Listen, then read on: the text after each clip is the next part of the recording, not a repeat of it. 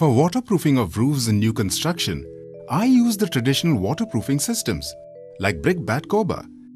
But I find that over time, cracks appear on the roof and cause dampness in the room below. Can you suggest any solution? Well, Nitin, technically traditional systems cannot be called waterproofing barriers. As you know, the terrace slab undergoes continual expansion and contraction due to temperature variations through the day. Since the brick bat coba system is not flexible, it cracks due to these thermal movements of the terrace slab. Water then goes through these cracks and collects on the terrace slab, from where it finds its way into the room below. Therefore, terraces that have a high level of activity must necessarily have a waterproof specification that is tough, can take a lot of stress, is highly durable, and yet offers a watertight treatment. Dr.Fixit has an excellent solution to stop leakages from such terraces. Dr.Fixit Torchshield. A range of bitumen-based polymer-modified heavy-duty waterproof membranes that have been successfully used in the extremely harsh weather conditions of India. Torchshield provides a heavy-duty watertight system which has high tensile strength, tear resistance, and puncture resistance. It can take thermal and structural stresses effectively, thus giving you a long-life, durable membrane. Torchshield seems to be an excellent product for waterproofing of roofs with high level of activity.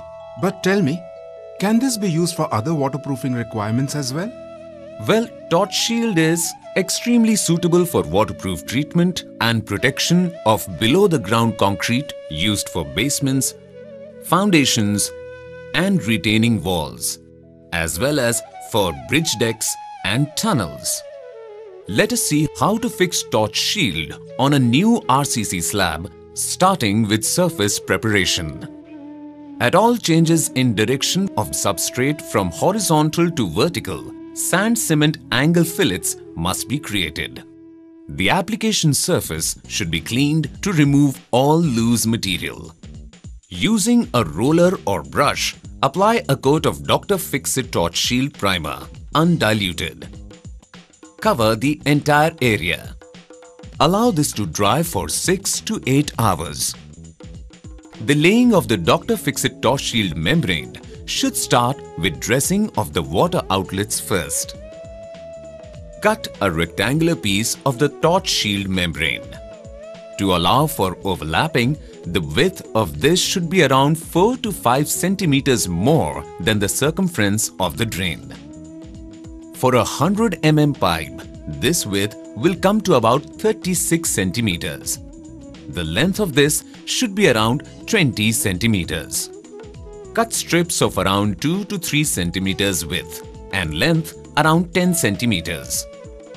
Use a gas torch to heat the underside of the Torchshield membrane till the embossing on it disappears.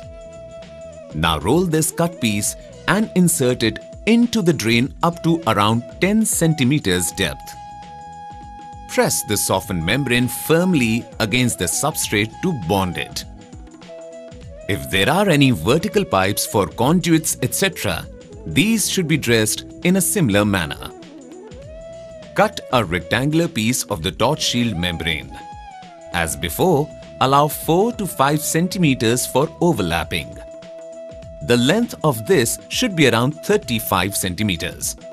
Cut strips of around 2 to 3 centimeters width and length around 15 centimeters. Use a gas torch to heat the underside of the Torchshield membrane till the embossing on it disappears. Now wrap the heated side of this membrane around the pipe, keeping the cut strips on the substrate as shown.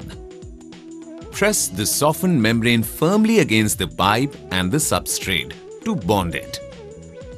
We can now carry out the application of the membrane on the terrace slab. The application of Torchshield must be started from the drain end, that is, the lower end of the slope of the terrace, and proceed towards the higher end. All the laps must be parallel to the roof so that water is never running against the lap edge. Unroll a roll of Dr.Fixit Torchshield. To align the roll, one person can stand on one end of the roll while another person shifts the membrane at the other end to help the membrane lay flat and align properly without wrinkles. Now re-roll half the roll of Torchshield from one end in alignment. This will ensure that the membrane will remain aligned during the torch welding process. Use a gas torch to heat the substrate and the underside of Torchshield till the membrane develops a slight sheen and the embossing and the sacrificial polyethylene film on the underside are completely burnt off. Hold the torch at an angle so that you apply about 80% of heat to the membrane and 20% to the substrate. As a section of the membrane is heated, unroll the roll forward. Press it firmly against the substrate to bond it from the lower end towards the higher end. When the application of one half of the roll is completed, repeat the process on the other half. Re-roll the other half of the Torchshield from the other end in alignment, heat it and bond it with the substrate. Take the ends of Dr.Fixit Torchshield on the vertical surfaces like the parapet wall around 2 to 3 centimeters above the angle fillet. Fix the next roll of Torchshield as before. In the overlap between the two rolls, keep a margin of at least 150 millimeters for the end lap. End laps are areas of possible infiltration of water due to an excessive thickness of membrane causing a void. To avoid this problem, before torching the end lap area, cut off the corner piece of the end lap that will be covered by the adjacent roll as shown here. To fix the end lap, heat both the overlaps. Press the top membrane. Allow a bead of bitumen to flow from between the lap seam to a distance of 6 to 8 millimeters from the membrane edge. The bleed line must be consistent and uninterrupted. Once the entire length of the terrace is covered with the first row, we fix the next row. The rolls in the next row should be staggered so that adjacent end laps do not coincide. Keep an overlap of at least 100 millimeters for the side lap between adjacent rows of membrane. While heating the membrane, make sure you move the torch flame from side to side in an L shape so that the overlap area of the adjacent membrane is also heated. In the overlap area, press the top membrane. Allow a consistent and uninterrupted bead of bitumen to flow from between the lap seam to a distance of 6 to 8 millimeters from the membrane edge. To repair laps that are not fully bonded, use a hot round-tip trowel to lift the top membrane slightly and lightly torch. Press the membrane to join. When the horizontal surfaces are done, you need to fix Dr.Fixit Torchshield on the vertical surfaces. For the parapet wall corners, take a piece of the membrane around 35 centimeters length. From here, we will show the newly added membranes in a different color so that the process is easy to understand. Cut this piece and place it on one wall in the corner as shown, up to around 20 centimeters height from the roof slab. Ensure that there is an overlap with the Torchshield membrane on horizontal surfaces of at least 15 centimeters. The overlap on the other wall should be around 15 centimeters. Fix it in place by torching.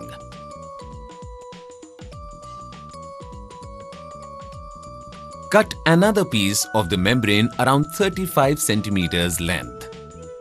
To avoid excessive thickness due to several layers of the membrane, remove one corner piece. Place this piece on the adjacent wall in the corner as shown. fix in place by torching.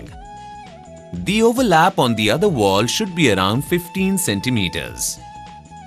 Around the staircase room, the membrane needs to go up to a height of at least 20 centimeters on the vertical surfaces and must overlap at least 15 centimeters on the membranes fixed on the horizontal slab.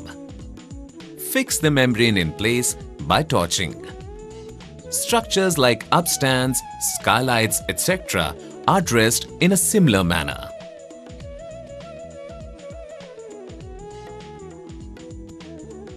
For expansion joints, fix the membrane on the sides and top of the bund wall up to the joint. After filling the joint with polysulfide sealant, fix a separate strip of the Torchshield membrane over the joint. Leave around 2 centimeters extra length of the membrane free over the joint area to allow for movement of the expansion joint. Fix along the edge by torching. After the application is completed, a flood test may be carried out. For this, first ensure that the terrace slab can take the water load. Check all joints and close all drains. Fill water up to 5 centimeters height. Keep the water for at least 48 hours. Now check for leakages or dampness in the water outlets from the external side and ceilings in the rooms below. After application of Dr.Fixit Torchshield, it should be covered with a screed of thickness at least 40 mm at the drain end in required slope. Add angle fillets on this screed.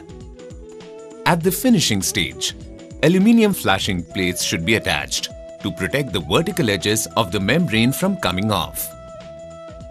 The plate is made from a strip which is 10 centimeters in height, bending 1 centimeter at either end at 30 degrees as shown.